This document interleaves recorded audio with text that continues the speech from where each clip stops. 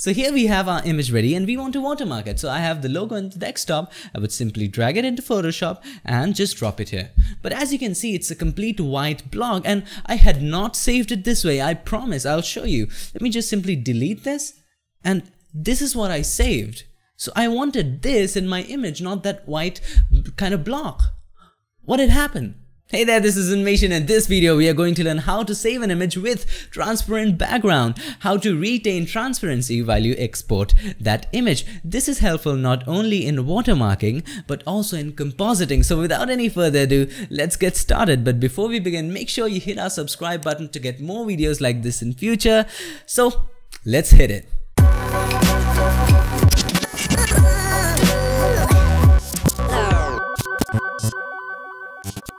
Before we dig into it, let's understand in brief about image file formats. Now, as a photographer, graphic designer, or a creative person, you might come across tons of image file formats like JPG, PNG, SVG, AI, TIFF, PSD, BMP. There are lots.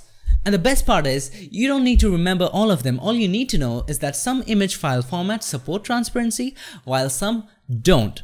So whenever you save your image with a transparent background, you just have to make sure that you're saving in a file format that does support transparency. Now, some of the common file formats that do support transparency are PSD and PNG. Now, there's a problem with PSD. The problem with PSD is that PSD is a Photoshop document, so it will be supported only in those systems which has Photoshop installed. Also, PSD is a huge file.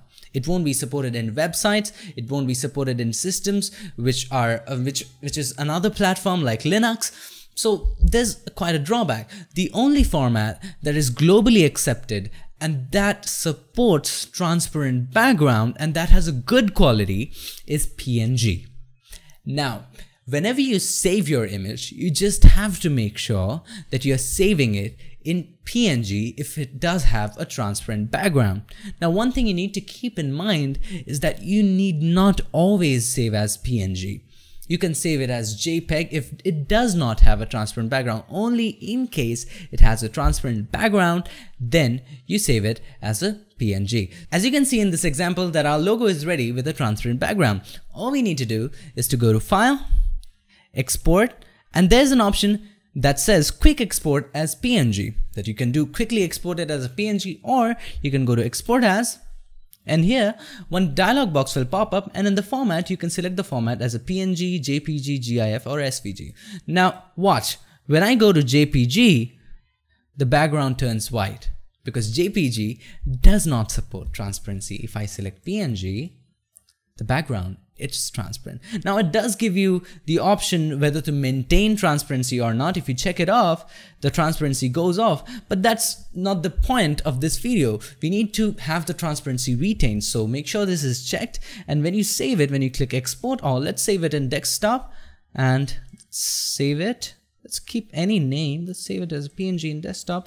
And now when I import it, let's open this image again. And now when I go ahead and import this, from desktop to this file, as you can see, the transparency is retained and I can make it smaller the way I like it and hit enter.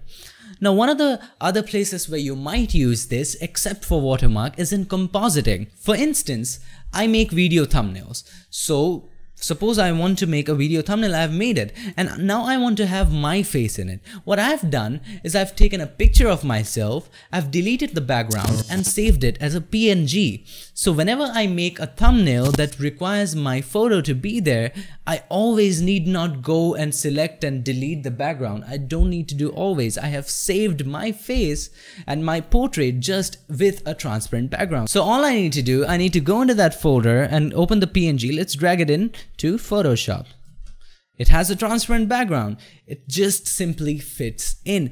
I don't have to delete the background again. Remember, whenever you're working with an image with a transparent background or you're working with logos, make sure to save it as a PNG. Also, there's a tip here. Suppose you went to Google Images and you want images of smoke with transparent background. All you need to do, you need to type smoke PNG. If you're looking for Facebook logo, PNG. And Google Images will give you images with transparent background. Why? Because they are saved in PNG. So that's all for today. Hope you enjoyed the video, and if you did, make sure to give us a thumbs up and do subscribe to this channel for more videos like this in future. This is Unmesh signing off, and I'll see you guys in my next video. Till then, stay tuned and make sure that you keep creating.